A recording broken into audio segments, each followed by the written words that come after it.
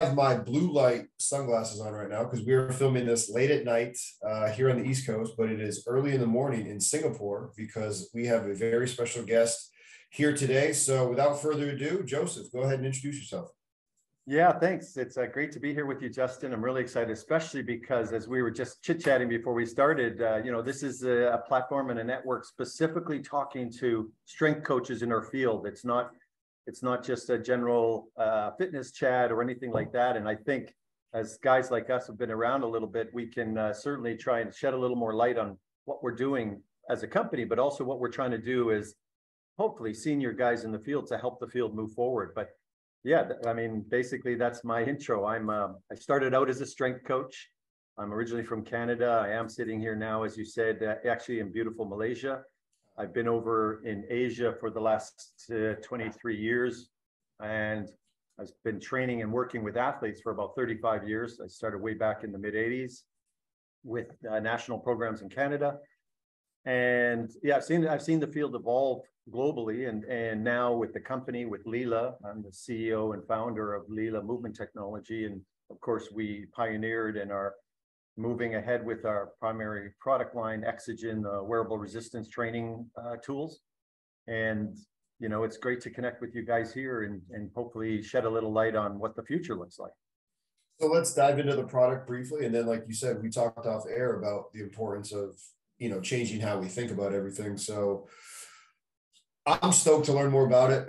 For our, listeners out there, Jeff Moyer had put us together because Jeff's been using it, had a lot of success. And again, I'm interested in it because you can be very intricate with the device. You can put it on different lint. There's tons of ways that we can use it. So let's educate the masses on that. And then let's go into, how we can think better as strength coaches. Awesome. Yeah. So back in just the little bit of the history, and history is always a little bit important. Back in 2003, I was out here. I was training sprinters for the Athens Olympics. We had a group of guys qualifying for Athens, obviously world-class sprinters.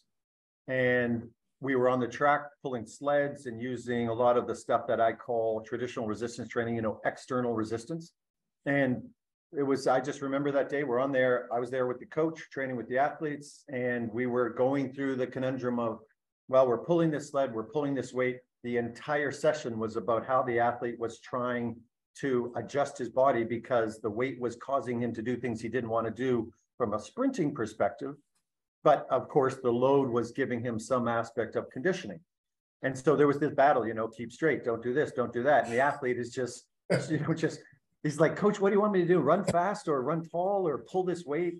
Now, they weren't saying that, but you can see that was what they were struggling with. And I remember watching this guy, and this guy was the Southeast Asian 100-meter champ. He was kind of the Carl Lewis out here then. He was the 100 champ, 200 champ, long jump champ, and sort of the 4x1 anchor. Very talented. And he looked the part too. And as you know, Justin, sprinters all athletes have a look. You can pick an athlete walking by what sport they are if you've been in the field a while, right? Yep. And sprinters all walk on their toes. They strut. They look like they have arrogance, and they do. But that's also part of the feeling and the movement of speed. And I remember he was wearing tights and nothing else, had the body to do that.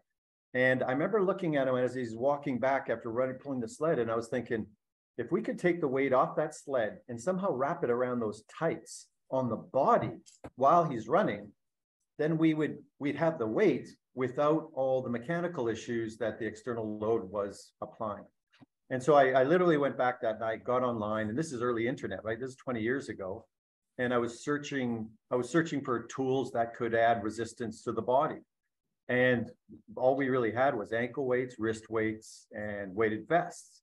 And there was a couple other things out there that were sort of early day wearable resistance, but there wasn't any tools. So next day I went into the office there at National Sports Council. I was the head of high performance for the Olympic program. And I pulled out a weight vest. I went in my office. I didn't want anyone to see, and I started cutting it up.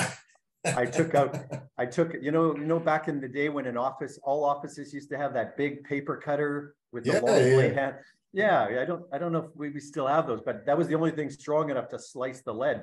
So I was slicing the lead weights. I was breaking them into quarters, about 100 grams, a couple ounces each. Then I was trying to figure out how do I glue that on, and I started buying like wetsuit material, and I started gluing it. Yeah, it was just that those Nick Winkleman said it.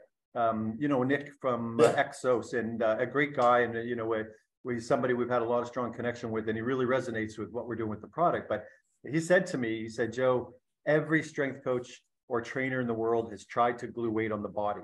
Now you've done it. Now it's going to take us 20 years to figure out how to use it. And I still love that story, and I always tell it because my story is no different than yours or anybody else's. Anybody listening who's been in the field a while has tried to make some way to add weight, a sandbag, a tape, you know, rope, whatever it is. We've all been trying to strap load on the body because it's not that it replaces things like traditional resistance. It doesn't. But when we get movement specific, traditional resistance falls apart for two reasons. It's too heavy, the increments are too large, and most important, it's an external load rather than what we call an internal load. And this is a really important point. We needed, if we're going to fill out the force velocity curve, and this is a good place for us to start because again, strength coaches are well versed in things like the force velocity curve. If we look at that and we look at high force, low speed, that's your big bulk of traditional resistance, right? That's your heavy weights, dumbbells, kettlebells, whatever it might be. And as you move down that, we've moved into things like cables and tubings and weighted vests and ankle weights, you know, stuff that sort of fills out the middle range. But that far right range where almost all sport occurs, there's almost no tools out there. You know, a 1080 is a good tool, but then it's very limited in its use for movement, right? It's a great linear tool. But how do you train at speed? How do you train movement? And so ultimately, what I feel is we've created the best movement tool for high-speed training or sport-specific movement. And essentially what we have now is, I think for the first time in our 30, 40-year history of a strength coach is we have a complete toolbox in the full realm, from strength to speed. And so that's kind of the first thing I think I'd like people to understand is, because I know when new tools come out, a lot of people, you know, a lot of people just, they become proponents of their own tool. This is the new thing. This is what you use. Like you've seen kettlebells come up and now everything is a kettlebell exercise. And I'm like, well, it's just another resistance that you have to teach how to use. And the key difference is this: with traditional resistance, it's equipment defined training. So our first platform as strength coaches was to learn how to do strength training exercises. Then we learned that technique. Then we have to teach that to an athlete. And then the athlete can only get benefit from it once they've learned how to train with it. Whereas wearable resistance or internal exercise, you don't have to teach the movement. You put it on them to accentuate the movement they already know. And that's the key thing. So it's you're working your skill of a start, your mechanics in a baseball throw, a quarterback in a throw, a defensive lineman on a roll, whatever it is, you already know the movement. So up here, you have equipment-defined movement. Down here on the far right of the curve, you've got user-defined movement. And it's a really critical sort of gap that defines the difference between those tools. And all we did was make a version that you can put on the body. And for those, I don't know if this is a visual podcast or if there's an audio, you know, that's a load. That's a new load. That's 200 grams, that's 8 ounces. And like Jeff and the guys know, when you put that on a moving body at high speed, it's doing a lot. And, you know, and there's specifics on why that's shaped like that. That's actually related to muscle architecture. And the increments are also small. You know, we've got a 50 gram, 100 gram, a 200 and 300 gram, which is 2, 4, 8, 12 ounces. And one thing we found when I was actually creating the kit, I actually thought this is going to be too light because, you know, what is a weight vest weight? Hell yeah. I mean, even anywhere between, you could usually the lightest is 8 or 10, and then it probably goes all the way up to 40 or whatever they want. Yeah. So I started creating this kit, and I remember movement had to be at the core of it, not loading. And so I looked at it from the other end, where we're always looking at how do we load more. I was thinking, no, how do we keep movement the core value that we're trying to put in this equipment? And as I went through, I just realized, man, the weight can't be heavy, or else everything's going to fall apart. Like a weight vest, it's going to be bouncing. It's going to hit you in the head. Like an ankle weight or a wrist weight, that with a distal loading, the first thing you're going to be wired for is, I don't want to throw my shoulder out. Your brain's doing that before you're even conscious of the movement. Yeah. And so, and because the body wires itself for safety first, no matter where you are in the world, no matter what you do. If you ever look at somebody like a special forces training, boxing or combat training, the first thing you're teaching a person is how not to essentially flinch, because the body's first response is safety. Whereas in combat and a lot of those other activities, you have to think about going forward when your body's saying don't. And so if you put a heavy load on the body, no matter what you want to do, if you're a baseball player and you put a 500-gram ball in your hand, and we know this debate is huge in the world of baseball, right? And you go to throw that. The moment you pick that up, the brain registers, what are you trying to do here? I'm not going to let you throw this fast. And so you try to, but your wiring pattern has changed for protection. And then you spend, half your career trying to get past that and maybe end up with that injury. And so one of the things I found out was I just can't get a lot of weight on the body. So I thought actually in the early prototype stages, it wasn't going to work until I started putting on high performance people. And I was having athletes saying, Joe, I don't want heavy weight. This is the right amount for me to sprint with. This is the right amount for me to jump over a high jump bar. This is the right amount for me to pole vault with. This is the right amount for me to swim with, or for throwing or tennis or golf. This was the right amount for me to get what I need done at high speed and to accentuate those last percents of movement that they were really working on. And again, from a high performance perspective, you're working on 1%ers. You're working on all those little details that change you and an opponent on game day. And so those were kind of the really early findings and wonderings. But at the end of the day, for anyone listening, remember, it's still just weight training, but it's very lightweight training. And we're using it to accentuate movement. And I wrote down here before we started, our whole job, what's the job done of a strength coach? We should be focused on one conversation. How do we make better movers? How do we make better movers over time? So they move as well at the beginning of a competition as well as they do at the end of that competition. And that's what the debate has to be about. That's what the conversation has to be about. That's what moves the field forward. And I think Exogen provides a tool to help that. And again, it doesn't replace things that provide high levels of muscle mass development, maximal and optimal strength. You're not going to get max strength with a 4-ounce weight. If you're a football lineman and you have to add weight in the off season, well, that's not going to do it for you. But if you're slow and you need to move and you're technically not hitting the patterns you do and your timing's off and everything related to the game needs work, then you're going to be using tools that you're in control of. So if any of our listeners are wondering, like, okay, it's, light enough, not too heavy.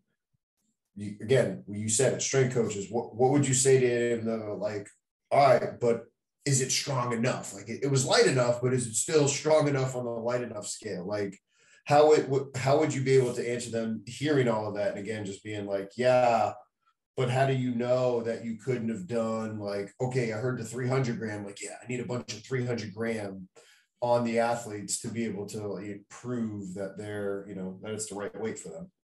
Because like you said, remember, we're dealing with strength coaches. Yep. 100%. So first thing I'll say on that is one of the reasons, we've seen other products that have come out now and started to mimic it. The guys from Nike actually even created a kit, which has got it, but it's just a weighted shirt. There's a weighted pant. It's a set weight. And we know something in sport, you have to have progressive overload or else you can't adapt it to the body and training and movement. It's the same old weight vest idea, right? Here's 10 pounds and it's not going to be, and even if you can increase it by a kilo or a pound at a time, it's too much in movement. And so one of the things we found was you needed to have increments again, but strength coaches know a lot about periodized loading. So one thing everybody in this audience already gets is how to progressively overload in the gym, right? So you got a guy who's doing bench press or squat. Okay, this week you put on, first day in the gym, you put on a couple of you put on your 44-pound plates, had the bar, total there is like 130 plus for that. They did that for 10 reps. They did it well. You think, all right, next week I'm going to go up. Well, how much are you going to go up by? You're not going to go up by 100 pounds. You're probably going to add on an extra 10 pound on each end. See how they handle that. We know the progressions in traditional resistance. The progressions in wearable resistance are light at high speed, are the exact same concept. They're just measured now in grams and ounces. That's why we made these increments, and we discovered the increment loads are about 2 to 4 ounces progress. So if a guy started with 200 grams or say 8 ounces on their calf sleeve, and you're working on a speed drills, then you notice they're able to handle it. Yes, they're being challenged, not compromised, and they're working harder. Your RP score is there, but they're keeping, most important, if you're with a sprinter and you're doing say a set of 5x70s, most important is you have a timing goal for those 70s, whatever it is. Every sprint coach or speed coach, always time is what you're trying to achieve, right? With a certain level of movement quality. So there's no good me making a weight tool that just disrupts that. The weight tool had to fit that. So if you started with 200 grams and you see this week, yeah, he's good. He can handle that 200 grams load. He's keeping the patterns I want. The next week, you'd go to 300 grams. Then you go to 400 grams and you would see them challenged the same way you would with something like a squat or a deadlift. So the load increments with light wearable resistance or micro loading is generally in the range of 100 to 200 grams, in the same way that in a gym setting, it would be 5 to 10 pounds. And what we know as strength coaches still applies because it's still weight. It's just a lot lighter than you thought. And this is why, because when we did this, the analysis on movement, we can see that an athlete's sensitivity at high speed, you give me an American baseball player, a quarterback, a sprinter, they will tell you the difference between 100, 200, 300, 400 grams in their movement pattern. And we've done this. A combat guy, a UFC fighter, and actually we validated a lot of this specifically with combat. When a punch is thrown, it comes from a very specific place, right? Power and speed is developed specifically. But when you go from 4 to 8 ounces, the athlete will turn around and say, oh, now I'm not producing power the same as I was at 4 ounces. Now I'm starting to use my hip. Now I'm starting to throw the punch. Now I'm winding up rather than just propelling. And so we can already, within that sort of 4 to 8 ounce weight load, I'm using ounces just for our North American audience as well, but I guess most people now get grams. But we can see that athletes will notice, this is now challenging me. No, this is too heavy. Now my mechanics are wrong.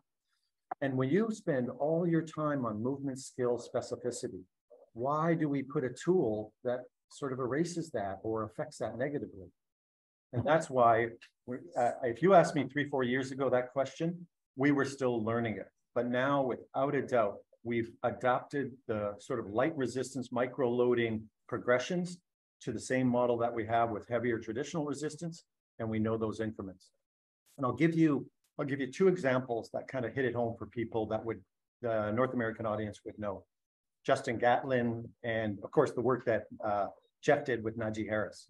Now, Najee came to Jeff, I think, just a couple of, he came to Jeff just before the preseason, right? He came in the preseason with a very specific speed issue. And again, a Najee Harris doesn't walk up and say, hey guys, I got to get stronger. You know, he did that when he was 15, 16, 17. Now he's looking for those, he's looking for, I need that 1% of extra acceleration to hit my gap in my timing in a game. And so Jeff did some analysis, and he found his major issue was what his recovery leg and sprinting was doing. And it wasn't coming and closing at the angle that they wanted it to, so that he could run freely, quickly, fastly. Very technical issue. So Jeff called me up, said, what can we do? We put together a program. And in 4 weeks, we corrected it. So much so that Najee ran off. He took his kit to the Steelers training camp, and he wore it during all the drills for the Steelers camp. And the great thing for us, which was lucky, the Steelers had their video crew that day. The next thing, all over the Steelers Instagram, that was Najee training with their Exogen sleeves. And I think he had the calf sleeves and the shorts on, smashing through drills with the kit on and with his helmet. But that resonated because it said, he's seen the value in that tool. But to tell you how much load Najee Harris, what does he weigh, 240 pounds? What is he, 6'2"? That's how much load he used. 300 grams. 300 grams was the load we used on his calf sleeves and his shorts. And I think it might have even got as high as 4, so 2 of those, to specifically target what his hamstring activation and his angle of recovery was during that cycle, to improve that angle, to soften the movement and allow speed to occur.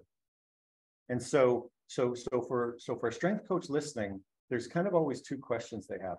How do I know how much load to use? How do I know where to put it? Because we know where to put weight on a bar, right? You slide it on the end. And then we created chains, right? So we understand that. But loading of the body gets a little tricky. And the first answer I'd have to that is just go online and look at some of our videos. It's a lot easier than you think. Now, here's Najee Harris, one of the world's best movers, right? Certainly one of the best movers in the NFL in his position. Within 1 or 2 sessions, he already knew where the load should go because he felt it. I helped guide Jeff in the loading position and the amount, but the moment the athlete put it on and wore it, he's like, I know exactly where I need that load because I can feel where it's working on my body. So does it work better on the front of the arm or the back of the arm? You have a nervous system. You'll know it in 2 seconds.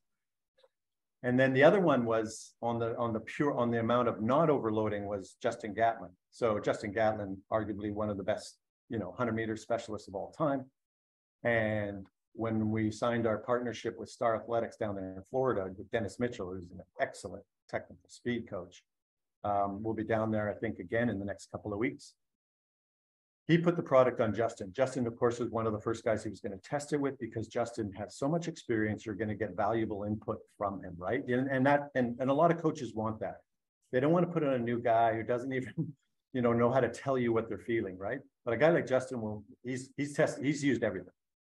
So they put it on the product, put on the shorts, and I had already had an intro session with Dennis online. And I said, start with 200 grams. When you see they can handle the load on the track for the movement, then progress by another 100 to 200. Trust me on this, the moment they put it on, they're going to want more weight.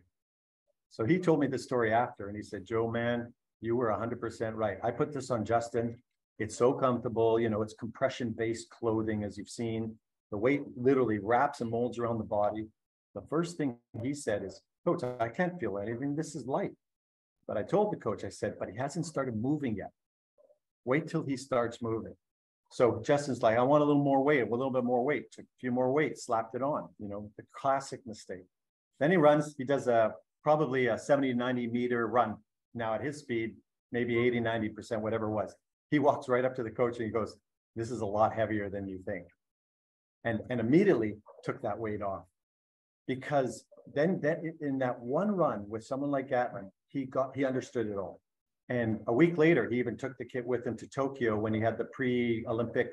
He was one of the athletes invited in to Tokyo for a pre-Olympic event. They were doing some promo for Tokyo. He ran the 100. He brought it with him for his warm-up kit.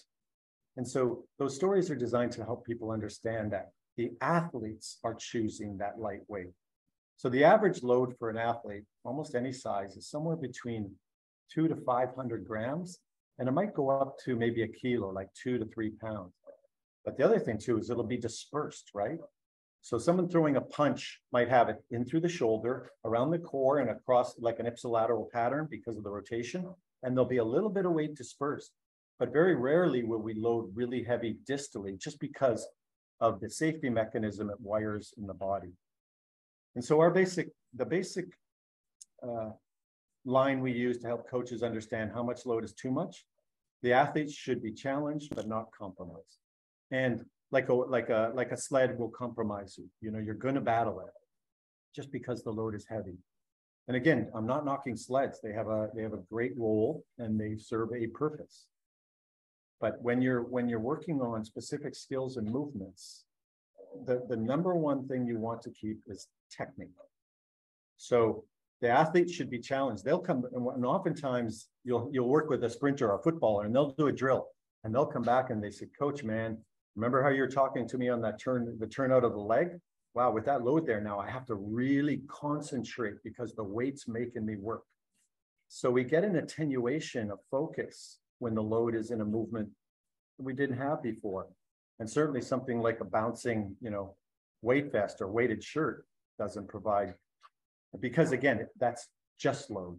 So that's sort of the demystification of what it does in movement. The two questions that are always tough are how much load and where do I put it? I think our resources online right now are really good in that area. But the basic line I tell coaches is follow our progressions, 100, 200 grams a week, start light. keep movement quality, keep your focus on your speed, whatever that is for your time. If you notice, and strength coaches know the 10% rule, right? If you're outside about 5 or 10% of your speed for that drill, that weight's probably a little too heavy. And so you want to keep that. And when we just say, if you notice the athlete's starting to get too slow in those 50s or 70s or 150s, take some of that load off. Maybe the first set you had a little too much load, but don't turn it into another tool that the athlete has to battle. And then the second one is where to put it. And our whole education is around that concept about loading the problem. If someone's got a specific area, put the load where you see the problem. Start there, have them do the movement, and almost immediately and instinctually, the athlete themselves will get a feeling like, I think I need to load a little more to the outside. I think I need a little more towards the calf rather than the knee. And again, they have a nervous system. It gets really, really simple, really quick. And at the end of the day, strength coaches understand weight training, and this is just weight.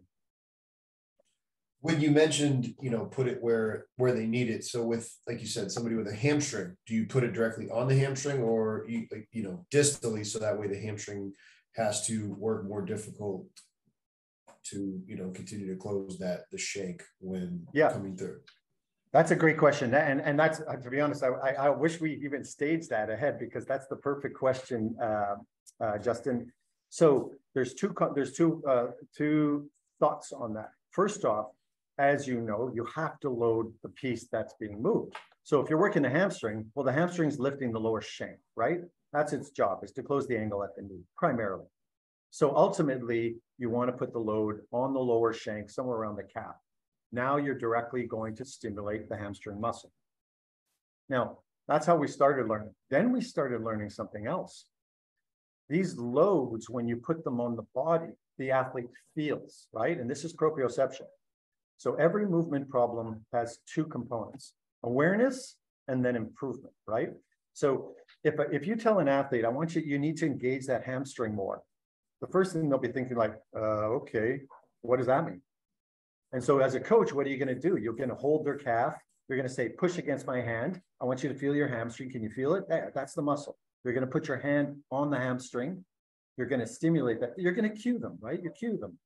And then you're going to tell them, you're going to take that little cue that you've kind of inputted. Then you're going to ask them to go in the drill. And now you're going to ask them, remember that. And then they're going to try and remember that. But you're also asking them to do 10 other things, like run fast, make a cut, catch the ball, whatever it is. So what we found was you need to put the load on the athlete to stimulate the muscle, but you need to put some load directly over the muscle. Because when you put a small load directly on the hamstring, the athlete will walk away, and you'll literally see them walking away going, oh yeah, I can feel that weight on my ham. Now they're aware of their hamstring. And so the problem is, which one do you use to help an athlete? Some athletes are such good movers and so in tune that just putting the load on the actual muscle working as a stimulus, almost like leaving your coach's hand on the muscle while they're actually moving, and they will create the engagement themselves. They don't need to be stimulated below to make the hamstring actually work. Now that's a really rare case, but it does help already. You put the load on the hamstring, you have them run that drill, immediately you'll see them already, they'll walk up to you and say, okay, I can feel the hamstring. I need to engage it. It's not working like the other side. So then you ask yourself, all right, is it enough? Because if it's not, then you think, let's add that weight below. We'll leave the small one on the hamstring. And now we're going to put a load on that lower shank, and we're going to hit it 1, 2. And so we call this kind of loading above and below the joint, right? And so if it was a shoulder and someone's trying to get a little more emphasis in a throw, you can put weight on the arm because now that's weighted and those muscles all have to work. But if you put load in and around the shoulder that stimulates what the joint needs, we tend to get a better movement.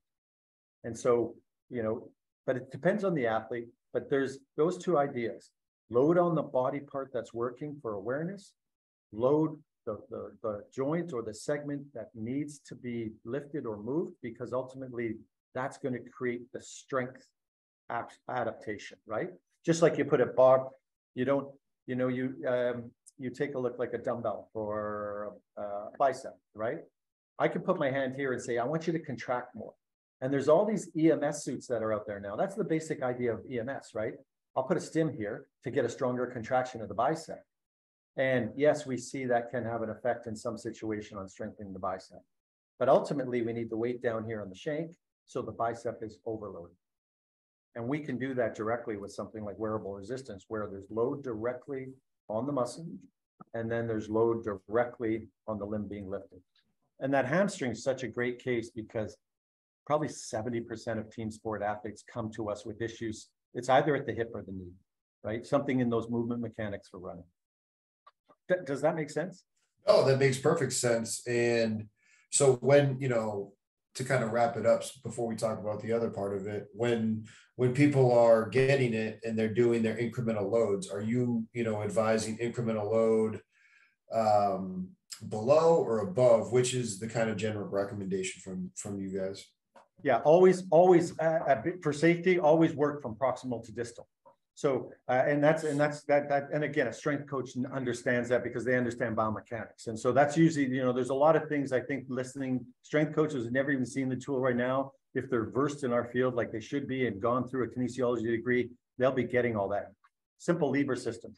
If you've got to say you've got a baseball guy or a tennis player, the first thing you don't want to do is get that load down at the wrist, because that's the problem we've had with that weighted implements and weighted balls is it's going to wire a safety response. So start proximally, start loading around the shoulder.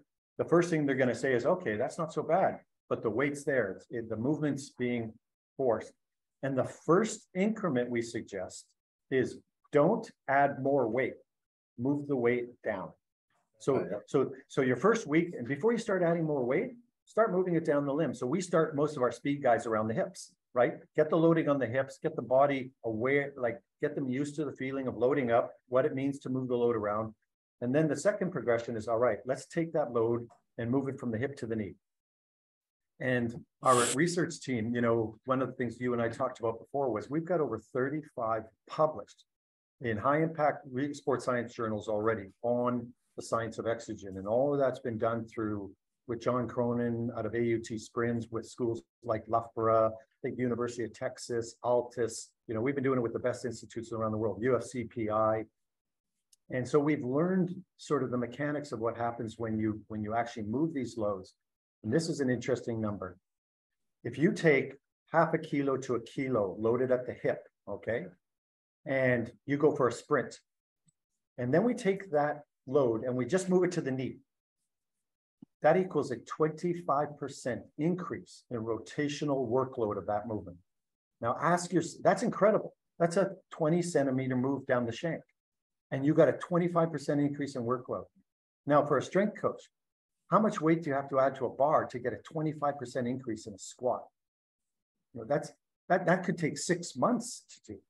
So this is, again, what it taught us was start proximal and move distal, because what we never knew was a small change in position has a massive change on rotational output, and all movements rotational. And the other thing you have to think of with that little piece of data is, imagine what we're doing in weighted ball throwing and weighted implement throwing or movement to the joints. So I just talked about moving a load from the hip to the knee and a 25% increase in rotational workload.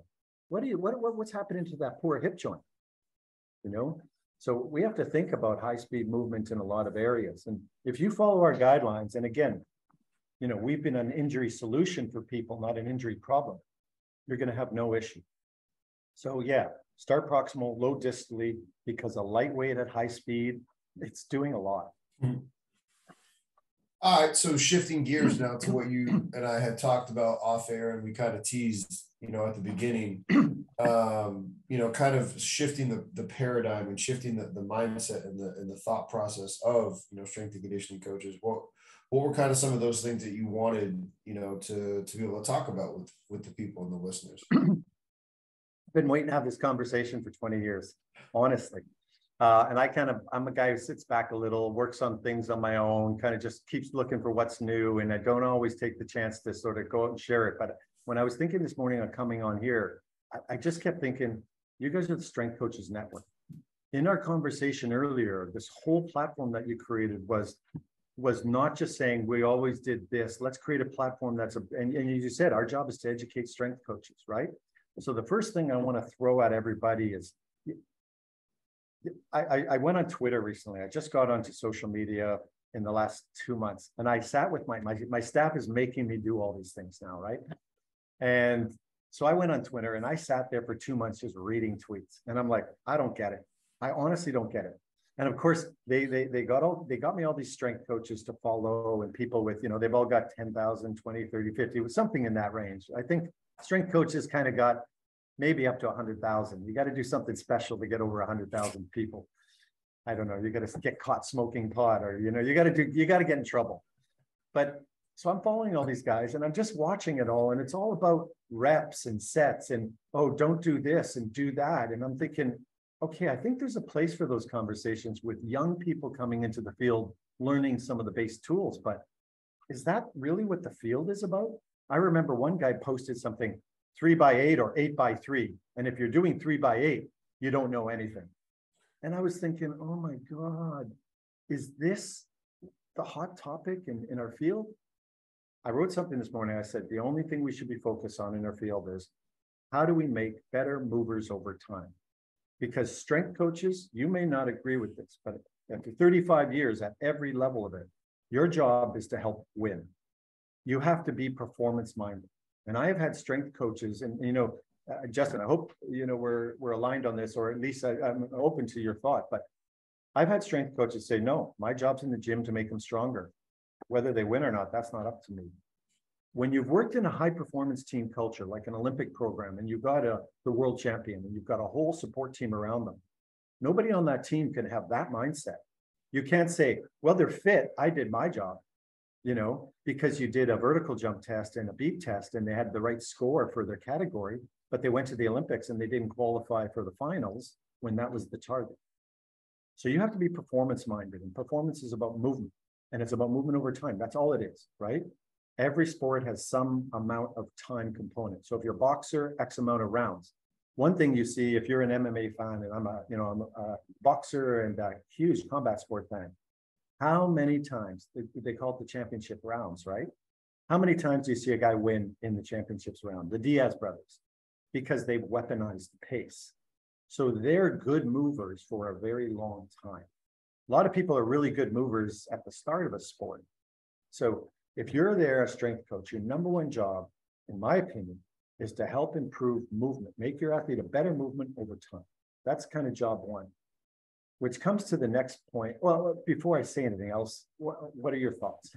There's just so many bad myopic strength coaches that do exactly that. Like, oh, well, I did my job with my slab of meat and got him stronger, Pontius Pilate. Like, that's one of the worst things I've ever heard is, I made my recommendations and then Pontius Pilate and hide behind data. Like, I have some choice words that I'm not going to use so that way I can keep, the YouTube people on here happy with us. But it's just ridiculous, especially anybody that says the Pontius Pilate part to try to play the biblical aspect. Cause it's like, actually in the Bible, they say that Pontius Pilate was, a coward, again, we're not going down that rabbit hole, but there are so many strength coaches that just don't want to actually be accountable to a true high performance metric of, the wins and losses. Cause you're right.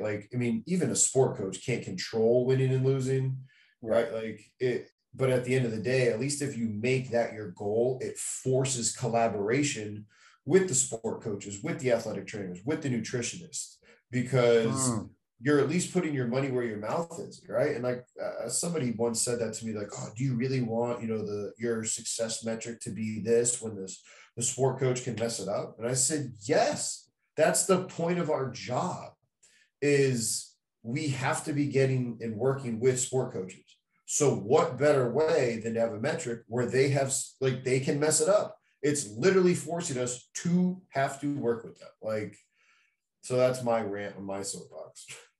No, mate. When I got out to National Sports Council Malaysia, that's why I left the NBA, I left pro sports, I left that program in North America specifically because I saw, like we talked about, strength training in North America back in late 90s was one way, and I just thought there's got to be more.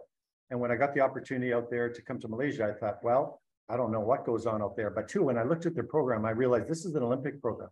All of a sudden, I had 1,500 national athletes in 40 different sports and disciplines. And I knew I was going to be challenged. But the other thing I saw was they brought coaches in from Russia, from China, from Australia, from England, from USA, from Germany, the whole world, right? They were a young country. They were out shopping for the best coaches. All these coaches at world championships. And that was back in the day when everybody was started moving around the world and really getting opportunities abroad, right? And places like Australian Institute of Sport really did a good job on sort of defining the new high performance models. I got thrown into that world and I was like, Jesus, what am I going to do? And the first thing I realized, I had to hire a whole staff. I think we hired 30 strength coaches. I had to hire them, train them, get them up to speed, put them into differentiated groups within those sports, and then start managing that. And the first thing I saw was all they did was sit in the gym. So I made it mandatory. You had to visit your sport 3 times a week. You have to sit with your coach 3 times a week, and you have to ask your coach questions about that sport. And I remember one of my strength coaches, one of our strength coaches came back to me and he said, Joe, I went down to the training. And he said, you know what the coach said to me? Excuse me. I think it was either Taekwondo or full contact karate. And they trained on the other side of the complex. The complex here is massive, right? I mean, it's a sports city.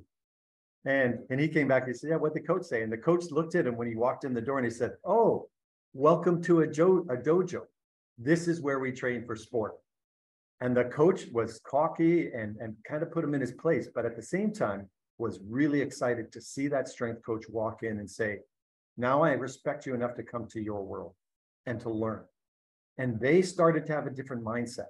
And then they started coming back to the gym and saying, I don't think this is going to help because what I saw he needs isn't the strength program I put together. And so I agree. And I don't want to bang those guys who live in the gym or girls who live in the gym. I think there's some people who are really good at that. If that's what you like, if that's your forte, great. But if we're moving forward, you have to be connected to the outcome your sport and athlete needs in the competitive environment. And for me, that's the only conversation I'm interested in.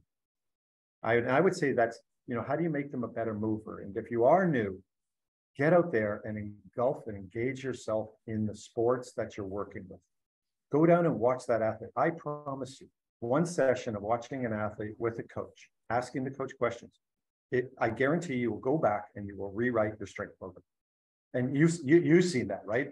I mean, even for me, I write a program, we do it, I go down, next day, I think, geez, we got to change some of this stuff. Even after, yeah, decades, because now the issue's new, or maybe that's not the way to work. So I know it sounds like such a simple thing. And I think there's a lot of good coaches out there that say, Joe, Justin, I get that, I do that. But there are still a lot of them who don't.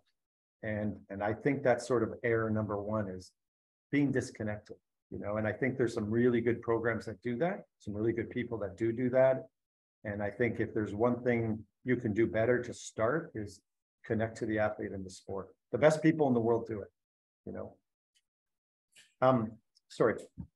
No, you don't need to apologize about that. I mean, I think that's a mic drop moment, right? Like, you do have to, because yes, you said you're not going to, right? Like, but you said you're not going to the dog on people that just stay in the weight room. But I mean, I will. Like, there's too many. I mean, you mentioned Altus, but Stu McGill, these are his words, but too many strength coaches have a PhD in the weight room and a GED on the field, right? With movement, and it's pathetic. Yeah. So I do agree with you. Our job is to help make better movers, and movement is messy and it's difficult to figure out, but that is what our task is. So yeah, I don't think there's a better place to kind of wrap it up for everybody, and kind of tease it, right? Like, that's the whole point of all this, was to give everybody a little bit of taste of what Leela brings to the table, what the product is. So for anybody, that is now like, okay, hey, where can I go? Direct me to the website, direct me towards where they can follow you and more of the information on the product. Yeah, we've got a bunch of great information. You just go to leelateam.com. That's the website. I think that's a great place to start. I think Instagram is Leela Athletes, just one word with 2 A's. And jump in. And I think there's contact information for me there. Most people know me. I'm open to talking to anybody that's interested in a good conversation. I talk to coaches and trainers almost every day around the world. I love getting in those conversations. Don't ask me about 3x8 or 8x3. I'm going to tell you the truth is it doesn't matter. That's never won a Super Bowl. But he's going to say it's 4x6 or 6x4. Yeah. For me, make it easy. It's 1 by 1, go in and lift one heavy lift once a day. Yeah, that might be enough. But yeah, I think, and even the concept of strength coach, this is a question I want to ask your audience, because this is the other area. And I know we've got to move on from time. You're good. So if you're the strength coach, who's the flexibility coach? Oh, who's the agility coach? Who's the return to play coach? Who's the endurance coach and the conditioning coach? I even think if we call ourselves strength coaches, we're already in a way limiting this. And we talked about this earlier when we first connected. When I moved out here, I dropped strength coach and we call ourselves conditioning specialists, because our goal is to condition the body. And it's sort of like the medical field. If you look at the medical field, maybe the question is, do we need to go that route? Because when you study medicine, you're a GP, right? There's a base level of knowledge. So what's the base level of knowledge in strength and conditioning? Oof. And then what's the specialist knowledge? Are you a nephrologist? Are you an ENT? Are you orthopedics? And I really think the medical model is a great way for us to start thinking. And I'd love to work specifically with you guys at the Strength Network because of your dedication to this conversation. How do we start using a model that's shown? The three major professions in the world, medical, engineering, law, they all have that breakdown. Engineers have a base level of knowledge, and then you go chemical, you go civil, you go whatever it might be, environmental. In law, you'll go in corporate, you'll go contract, you'll go litigation. So, where do we go? And I really think, one, we got to get better at movement specificity and creating movers. And two, we got to better on understanding how our field's going to grow as a profession. And I'm excited to be part of that, I hope. Yeah, me too. And that's actually a great mental stimulus for me and everybody else too. Because that's a great point. There are strength coaches out there, strength conditioning, high performance, whatever like you said, but they do have their expertise. And, maybe if you can start to continue to, okay, hey, they're going to just work on and be able to come up with, that model. That's something that I'm interested in too. And, this is the teaser. This could be a conversation that we have, in 4 or 5 months down the road, once more of our listeners have, purchased and used the device. So I thank you very much for your time today, brother, and have a great rest of your morning.